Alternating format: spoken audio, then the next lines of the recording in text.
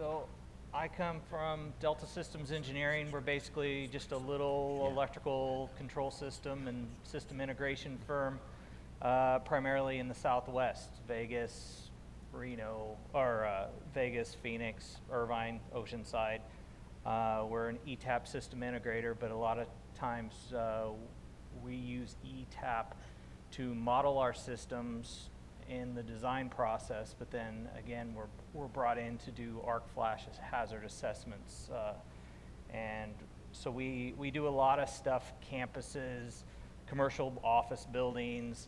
You get little private power utilities that want to come up to codes, little water municipalities. I work for contractors, that kind of a thing.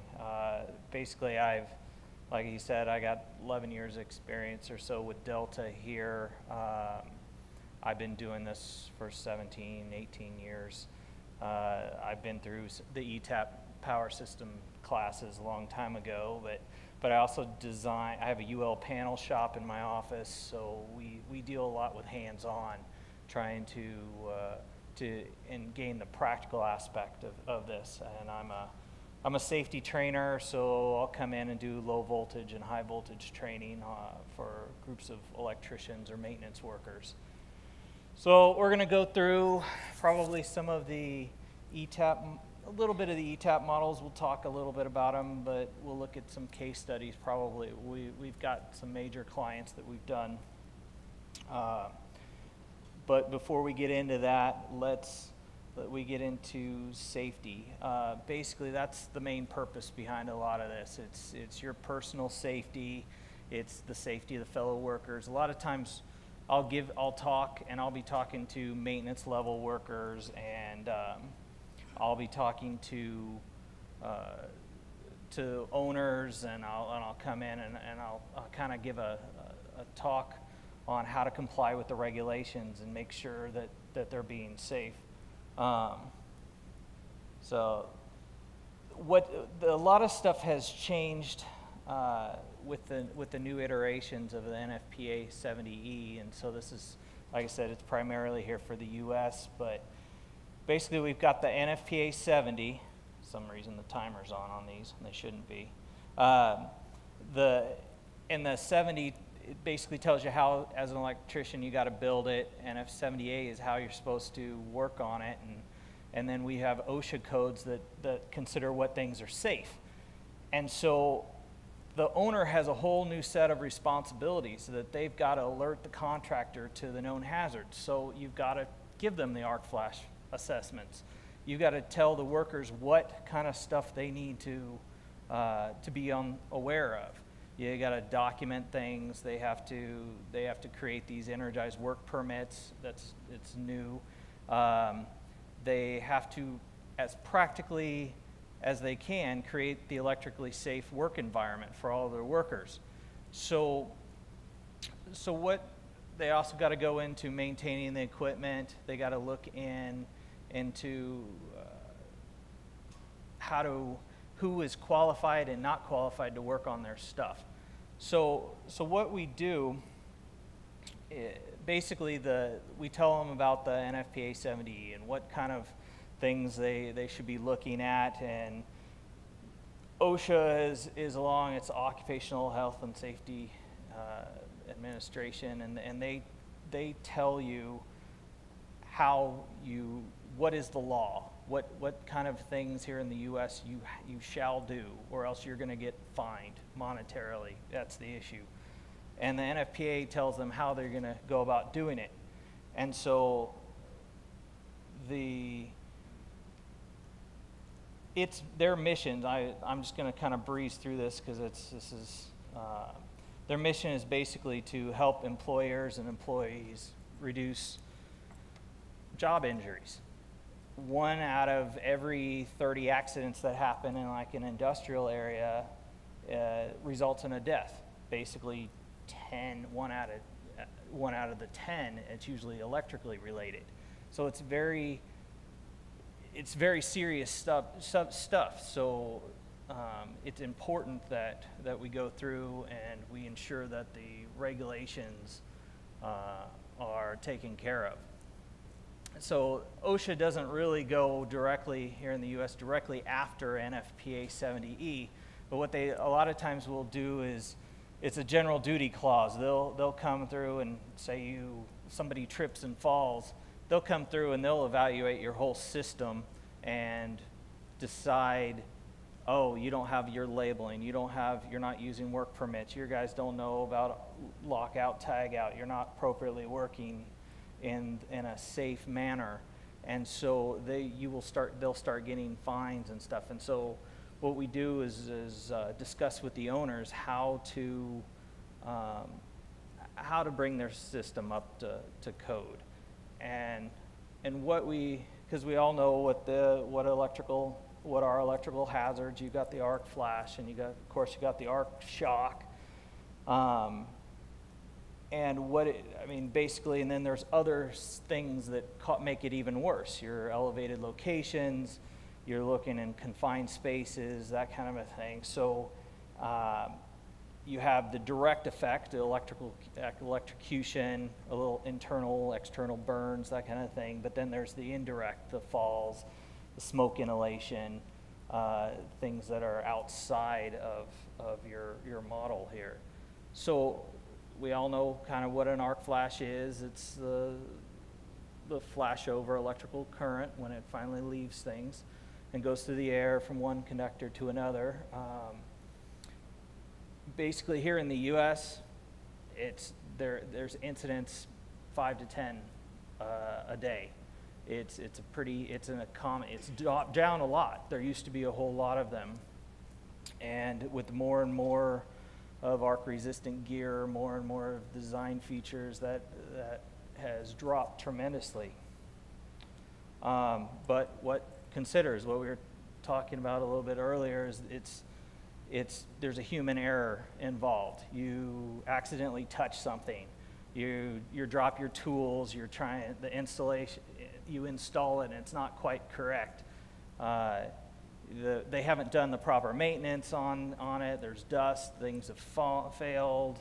You got corrosion, you got water dripping on it, moisture everywhere. And so but it can also be interacting. Basically, when the system is designed, it's a safe condition when all the doors and all the bolts and everything are in.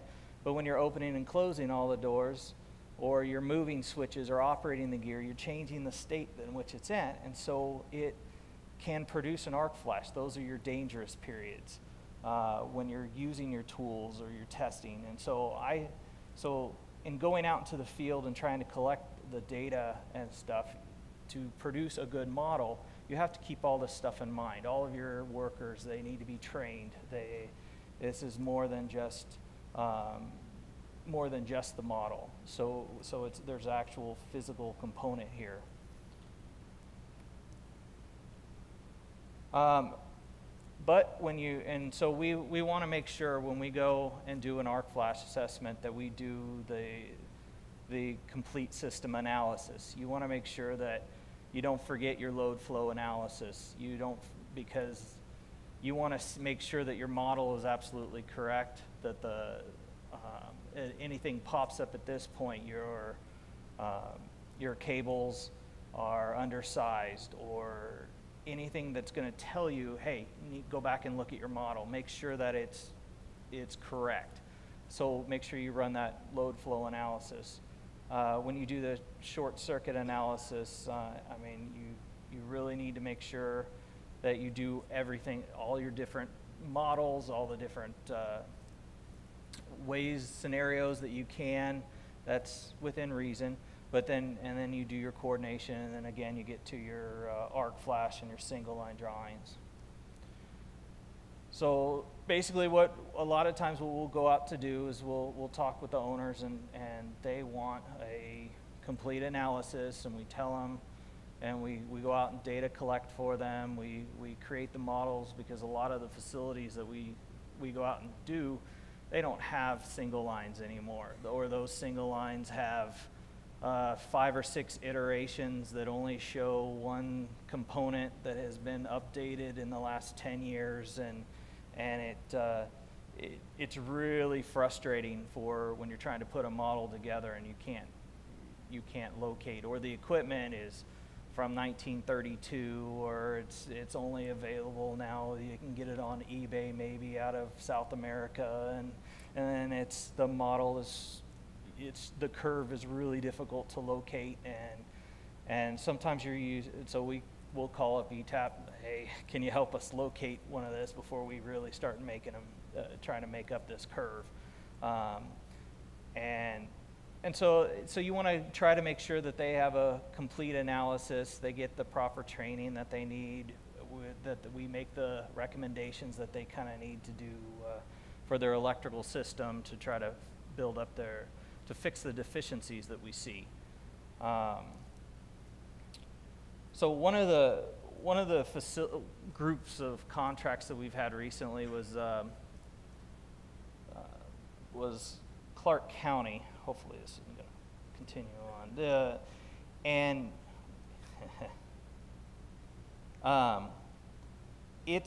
It had about 50 some odd facilities. We did it, and it was all right.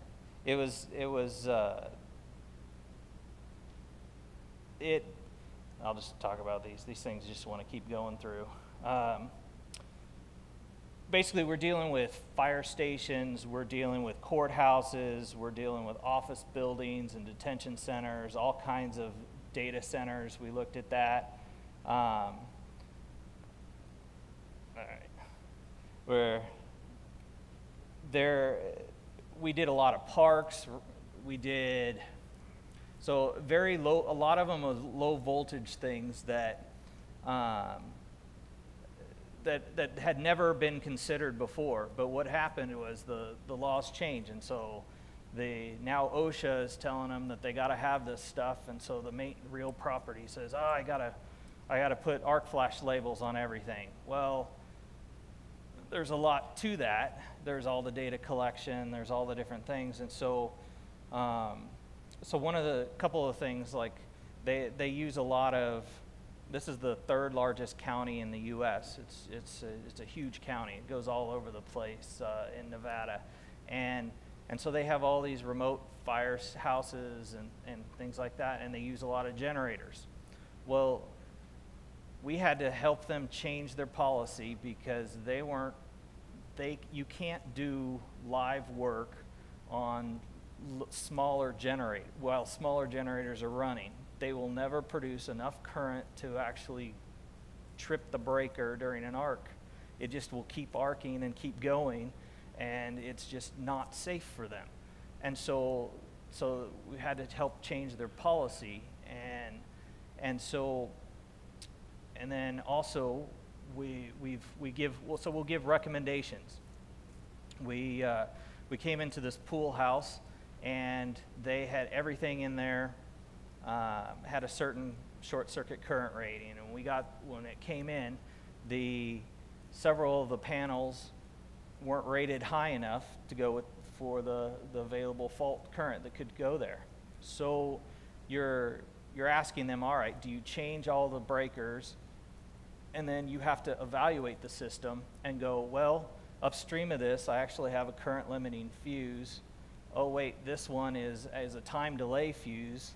What's a time delay fuse doing on a lighting panel? And so you're looking at this trying to figure out, okay, how do I mitigate the cost of this too? There's a lot of, if I tell them they have to change out every single breaker in the panel in order to meet the rating on this panel, that's a huge cost. But can they change out the brake? Can they change out the fuses? Can they do that kind of thing? So in the models, we see something that's wrong, and then we have to go back in and reevaluate it to see, is this real life? Do we really have to change what's happening? The next one here was Orange County. We're doing that right currently, and what we're finding is a lot of the places have old gear that some of them have known issues that they cause fires. So the model will pull up and tell us exactly where we're at on the short circuit side of it. But then when we look at the actual equipment, we have to add that engineering judgment. We have to do the research behind it. So, and then they want labels, and they want a safety, and then they want, and the difference is that that had started at one point, and then now the law has changed, or the labeling issue has changed, and so we're in the process of transitioning to 2015, right in the middle of the project. So we had arc flash assessment that had category 2 and 3 and 0, and now they're no longer wanting the category on the label, and they're wanting just the calories. And so it really, it's been very fortunate that ETAP has been very able to be configured, and so it makes me pretty happy that the next release already has 2015 built in, because we're already having to deal with those issues right in the middle of a project. We did City of Scottsdale. We're still working on that. We also did Cayugas, and it's what we'll find is a lot of these municipalities, they'll come in and say, oh, we just need this pump station done, or we're working with an integrator to get all of that completed, and it's very time consuming, and a lot of the modeling and it going through all the different scenarios with all the different pumps and how this thing should operate, and what happens when it's on generators, and what happens when when certain things fall and fail, and how do you worry about the current limiting fuses, and how do you get that involved? And so having to remodel things with that have these current limiting fuses in there is becoming a big issue for us. And then labels. When you're talking, the project has 2,000 labels that have to get printed. It's all right. How do we get that? How do we get all of the data that we need exported out, looking really well? I mean, it's one of those things that it takes some configuration. You got to think about it. You got to plan that kind of thing out, because they don't just get produced. You can produce the PDF, but you have to choose. You got label sizes. You got different kind of documentation that they need, and of course we got the collecting from the utilities. That early on you got to ask for that information, and even late on they won't give it to you, and so you're pulling teeth, and you're trying to model different things, so you got to set that expectation with various clients and owners. How this is where the polling point is going to be. And then you talk to the owners about the financial risk, about what it really costs you to do, why you do this, why it comes up. And like I was just talking with Orange County, and I've got them we just adjusted their A&E guide, so we got them to put ETAP right in their guide, saying all systems are going to be now modeled using ETAP, because I'm building all these models for them, and I'm like, it's an investment of your system. It's how things, when you do updates, you've got to update your model and get it and keep it accurate. So basically, it's love ETAP. We love all the pieces that are part of it, all the single lines, all the modeling. It's our preferred choice. We grab that off of your site, because I go and I tell all my clients about it, absolutely, and really enjoy this. So